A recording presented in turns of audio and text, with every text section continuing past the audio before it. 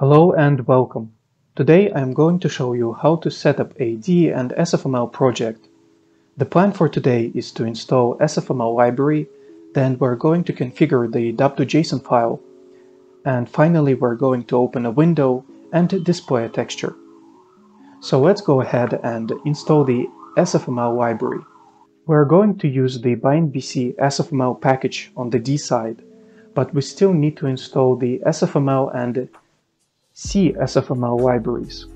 So if you're in Linux or macOS, then you can use your default package manager and install the necessary libraries. If you are on Windows, then it's a bit different, and I'm going to show you right now what you need to do. So head over to the SFML website and then click on Download.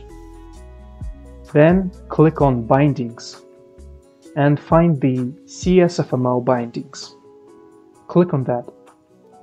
And then scroll a little bit down, and I'm going to download the CSFML 2.5. So choose your version. I'm going to download the 64-bit version and unzip the file. So this is what you've got. You have the DLLs and you have the lib files. So open your projects folder.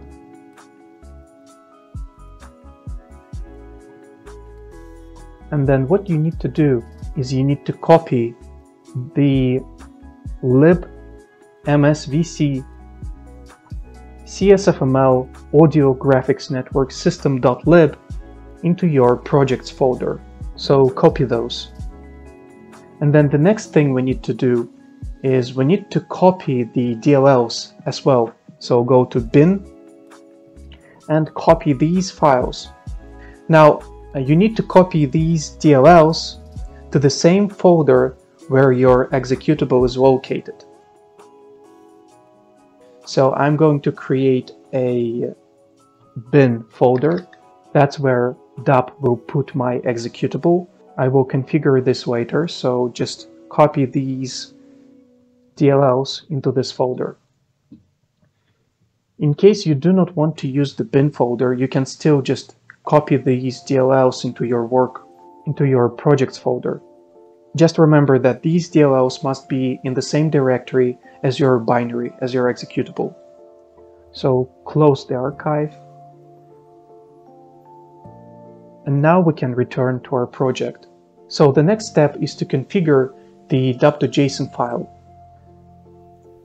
The first thing I will do is I will tell dub to put the binary, the executable it compiles, into a bin folder. This is not a necessary configuration, this is just something I prefer. So the next thing we need to do is to configure the versions. So just head over to the bindbc SFML GitHub page and scroll down. We are going to configure SFML to link statically. So it is going to be statically linked. So scroll down, find the static bindings. So let's head over here, and this is what we need to copy. Versions and libs sections. So copy those and then paste these configurations into your dub.json file. So we are telling dub to link SFML statically, and then we are telling dub which components of the SFML library to use. So we're going to use audio graphics. Then there is also network, system, and finally window. And since we're using all 5 components, then we'll also need to link all of the libraries.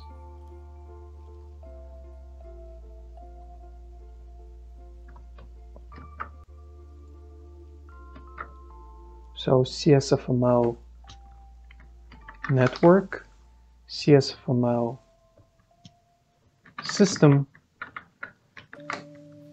and finally SFML window. So we're telling DAP to link our libraries statically and use all of the 5 components, and then we also specify the libraries DAP needs to link. So the SFML audio, graphics, network, system, and window. So these are the libraries it will link into our binary, and then these DLLs will be used during the runtime. So save it, and the final step we need to do is to add the bindbc SFML package. That's it. So here it is. So close your .json file, and then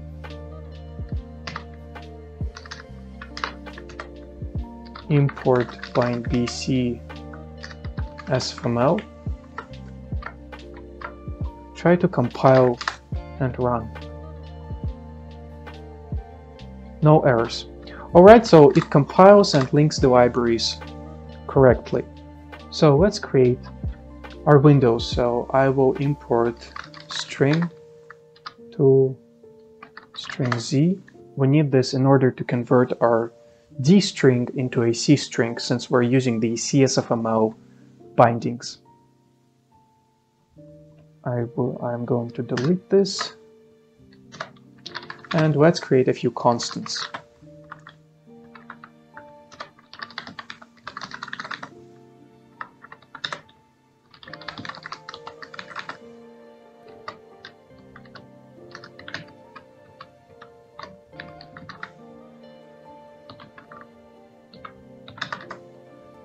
Now let's create our window. So auto window sf render window create, and then it takes in.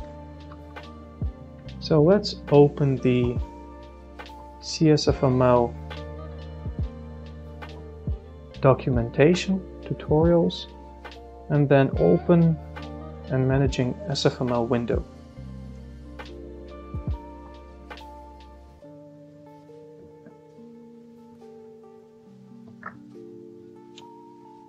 So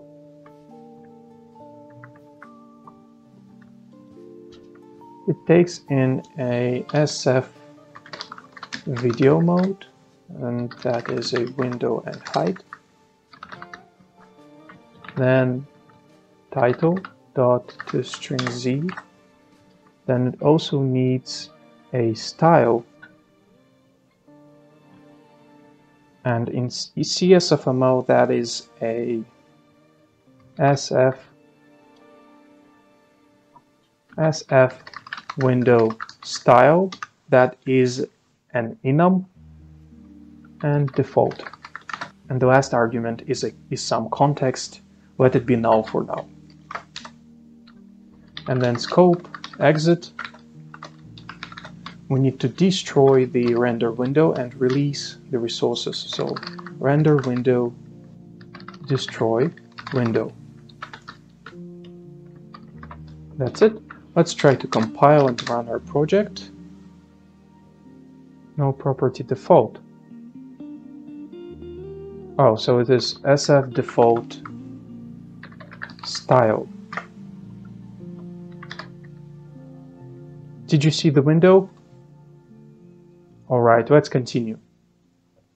So the next step is to create a game loop. So while SF render window is open window,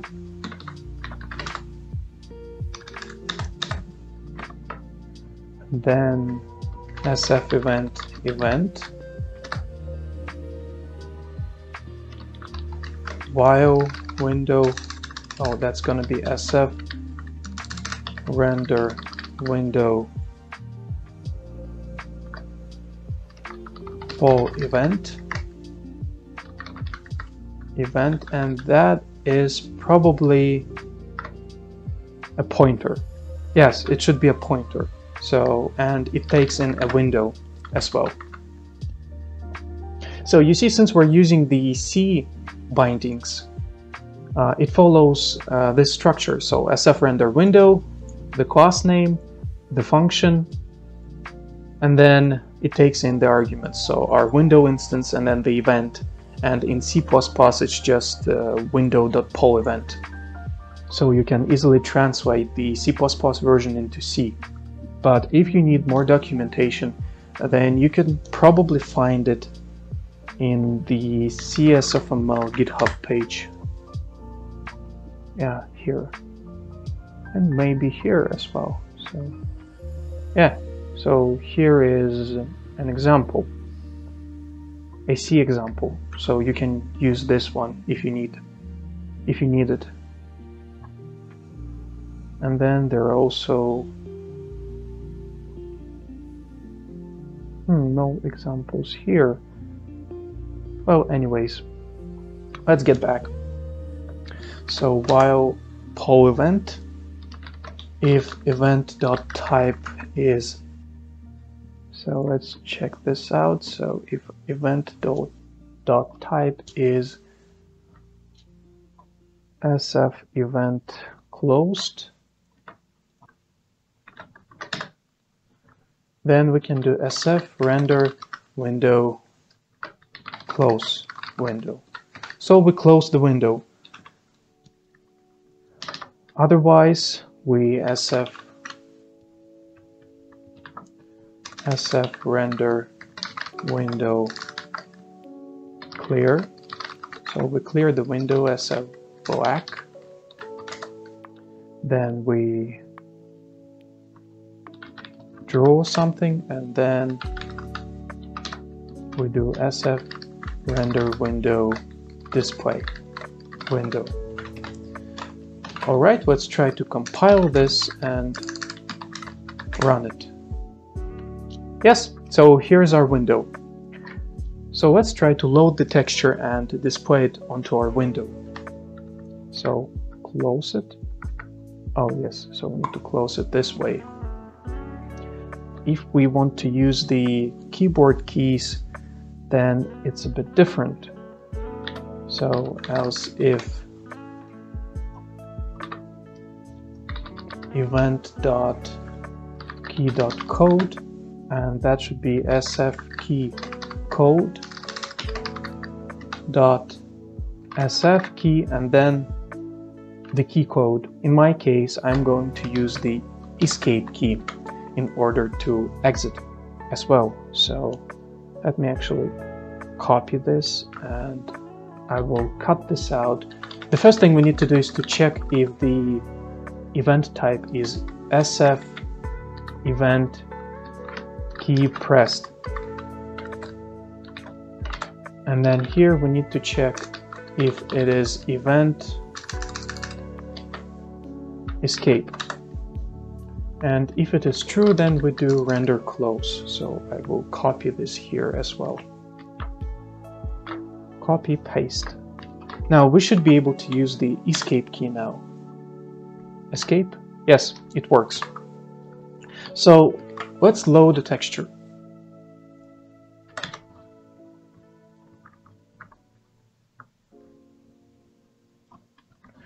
Auto texture equals SF texture create from file, and that is going to be images. So I will use this image here.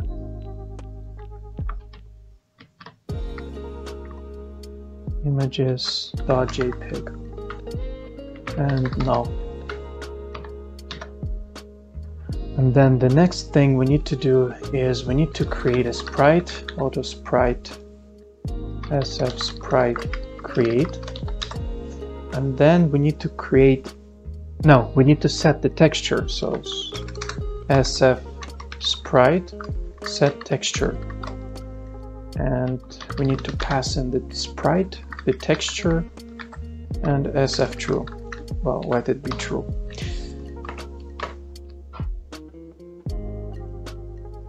Oh, And then we should not forget to destroy the texture and to destroy the sprite as well, right? Yes, so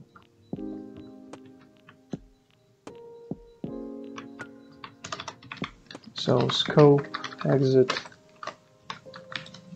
sf texture destroy texture, and then I will copy this and paste it here as well. But in this case, it's gonna be sf sprite destroy and sprite. Now, when we exit the scope, we destroy the window, destroy the texture, and destroy the sprite. Now, let's get down here and draw our texture to the screen. So, onto our window, sf render window draw sprite, and then it needs a window, sprite, and null.